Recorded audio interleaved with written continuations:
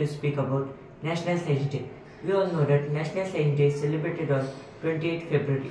This date was chosen to mark the significant milestone, the discovery of the change or the wavelength that light occurs when the light beam is deflected by the molecule, which was discovered by Sir C.V. Raman in 1928, named the Raman effect. The discovery fetched the eminent scientist a Nobel Prize in Physics in 1930, so the National Council of Science and Technology decided it to celebrate as National Science Day.